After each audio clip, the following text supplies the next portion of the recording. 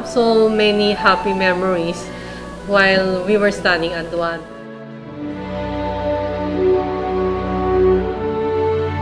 So, lahat kami, we are proud Divinians.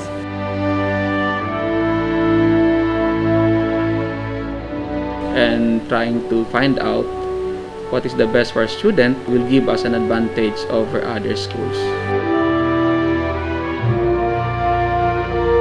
Well, I believe that the improvement of the science lab is very important in the sense that you do not only improve the curriculum but also we have to improve our facilities.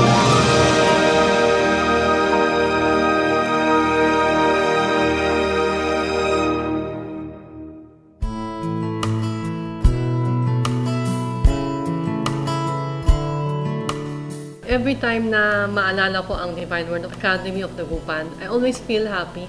Kasi we have so many happy memories while we were studying at DWAD. Like being a member of the LAS, and then yung retreat namin, na-enjoy namin gusto. And sometimes we go to the back of the school and we play baseball there. At nandun din sila Father Smith, Father Ning, kasama namin. Because of DWAD, hindi like me, hindi ako nahirapan sa UP. Like, I was prepared to take all the subjects in UP.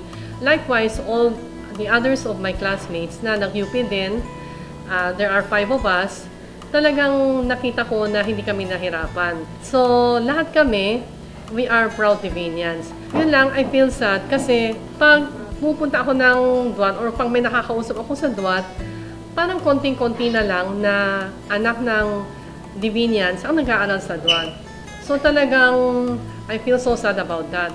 Pero, one time kasi, may nakakausap ako mga parents. Naririnig ko sa kanila yung ginagawa ni Father Etzel for the school. First thing that I did when I came here way back 2006 was to review the curriculum of DWAD during that time. I found out that it is not up to date.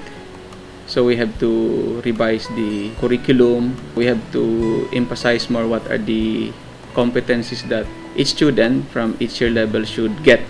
We have also this CM test which measures the knowledge, the competencies of a student. So the CM test is administered to all the students of DWAD from grade 1 to 4th year high school. And the third thing that I did to improve the quality of education was to send our teachers to training yearly. We have our planning sessions. We usually gather all our teachers and then we try to plan what are the goals that we should achieve during the year. Number 1 naririnig ko yung basketball team ng DWAD. Kasi from Emir palaging natatalo, naging palagi silang champion. So parang I feel happy about it. When I first came here in Divine Word Academy of Dagupan, I found out that the basketball team of Divine Word Academy of Dagupan is continually losing. So one of the first things that I did to make DWAD basketball a successful basketball program was to create a program for DWAD. And that program emphasizes that starting from first year, students should already begin their training. And then, may nakakausap ako mga estudyante ng DWAD. Sinasabi nila palagi, they always complain na ang dami-dami daw assignment ni Father Etzel. Pero makikita mo dun sa mga estudyante that they feel challenged na gawin yung mga assignment ni Father Etzel. Makikita mo sa kanila na they are doing well in school, okay? They have the right attitude towards schoolwork. With the improvement of the quality of education of DWAD, will of course ultimately prepare our students for college education. In order to do that, one of the competencies that we need to emphasize in the whole curriculum was of course the higher order thinking skills. And what are these? Creative thinking, problem solving skills, critical analysis, and so on. So nung nakikita ko to, parang napupunta sa isipan ko, no, na maganda pala ang ginagawa ni na Father Etzel for the school. At naisip ko, sayang naman pag gano'n na lang mangyayari sa school ng DWAD na hindi natin siya tutulungan. So, sa pangyayari ito, naisip ko na maganda sana na yung batch 1979 makatulong sa DWAD.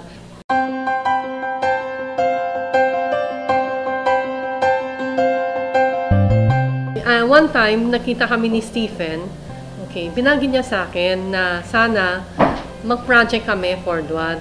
Kasi nakikita din daw niya through his interaction with Father Edsel na maraming magandang nangyayari sa DWAD.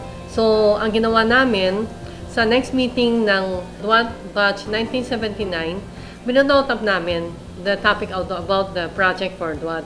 At mabuti naman, during that meeting, nag-agree naman yung batch na mag-project kami for DWAD. At yun na yung dahilan para kami pumunta kay Father Edsel para malaman kung ano yung kailangan ng DWAD. We presented to them the list of the things that needs to be improved in our school. And one of our priorities is actually our science laboratory. And when they saw that it is our number one priority, so they started looking at the lab, and then they started calling their classmates, and they tried to assess the things that need to be improved in the laboratory. Last 3 years ago, we applied for accreditation ng education service contracting. This is one government subsidy. And we were qualified, although one of the lowest point in the grading system nila is our facilities, equipment, laboratory. So, that is one, science laboratory. So, EEC is actually granted to all private schools that applies to the government, and usually the government would give an amount of 6,500 per student to all ESC members schools, as long as they comply with the recommendations given by the screening committee. One big factor why we were able to start with the project immediately, notwithstanding that we haven't started soliciting that time from our batchmate, was the assurance that Carol gave us that any shortfall in funds, just in case, she will answer for it. Nevertheless, most of our batchmates gave their overwhelming support that leads to the success of this project.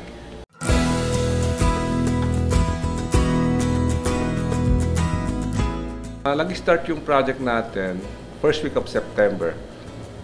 Then natapos tayo nung October 29, including cleaning. Nung dinidesign ko yan, ang kinonsider naming una is yung sinasabi ng mga student and teachers na mainit yung kwarto, madilim, masikip yung rooms. Kaya ang kinonsider namin kaagad is to demolish yung partitions. Kasi yung partitions medyo nag-block dun sa airflow ng hangin.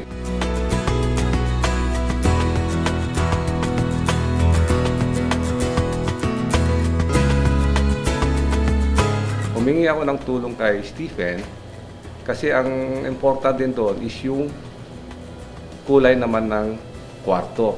Kasi medyo madilim yung dark color, kaya nag-suggest si Stephen na nagbigay ng, yung makikita nyo lahat ng finish nun is suggestion lahat ni Stephen yan. Yung kulay, tiles, kaya makikita nyo yung kwarto natin, kwarto ng science lab is maliwanag. Regarding naman doon sa mga windows, ginawa nating, dati kasi yon jealousy type yung windows nila. Ginawa nating sliding para maging ma-open lahat yung area, yung flow ng hangin, magandang pasok. Kaya nga nagkaroon tayo ng maraming bintana dyan regarding sa safety dahil yung chemical, yung fumes niya lalabas kaagad sa mga bintana. Hindi siya mag-circulate dun sa area. Okay? Then naman sa fire exit naman, gumawa tayo ng exit door para sa fire safety. Yung regarding naman sa material na ginamit natin sa ceiling and division is smart board. yun ay fireproof yun. Kaya magkakaroon tayo ng fireproof walls and fireproof ceilings. Yung sa CR naman, nag-rehab tayo sa CR. Ang nirehab natin sa CR is pinalitan natin yung fixtures, pinalitan natin yung wall tiles, pinalitan yung floor tiles. Regarding naman doon sa mga wash area laboratories, in-extend natin yon para magkaroon ng malaking area para maghugas yung mga estudyante. Hindi sila masikip na sunod-sunod silang maghugasan, magtulakan, baka may madisgrasya pa. Yung mga display cabinet naman natin, unang-una, yung existing nun, mahirap buksan dahil nga walang roller. Kaya nirehab din natin yung 5 display cabinet. Yung isa ginawa nating gown cabinet. Yung 4, ginawa nating display cabinet na mga aparatus. Nagkaroon pa tayo ng additional na 2 cabinet made of aluminum.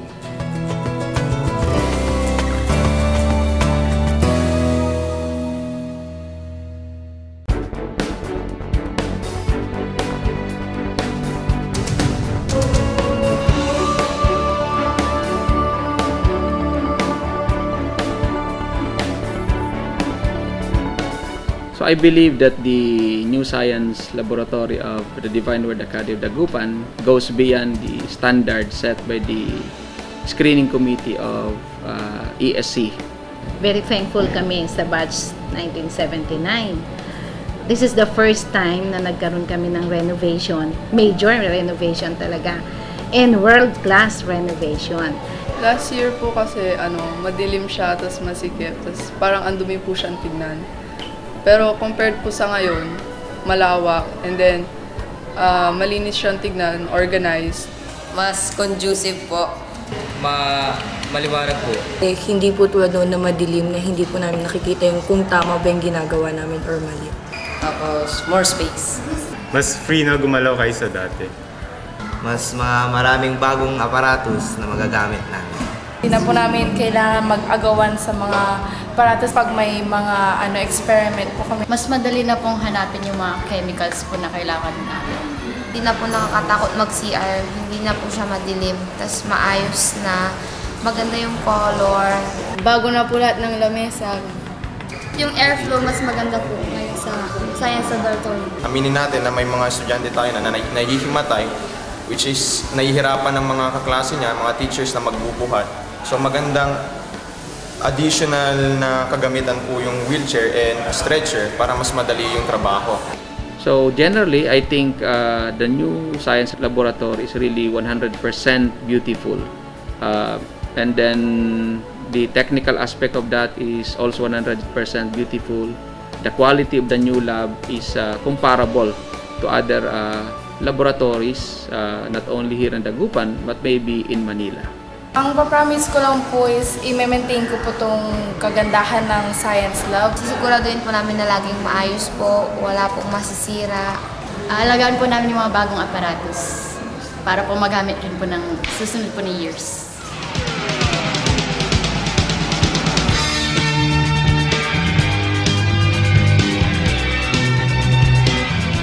First of all, I would like to thank Batch 79 for giving us a very beautiful science laboratory.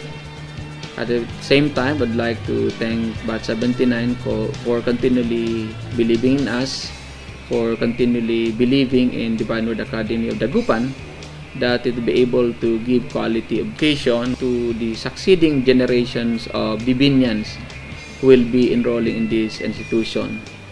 And I would like to assure all our alumni that I will do my best to continually improve DWAD, to continually make DWAD the best school here in Dagupan with the best of my ability. And finally, I would like to encourage all the alumni of DWAD to please support us in our endeavors, especially in the improvement of our physical facilities.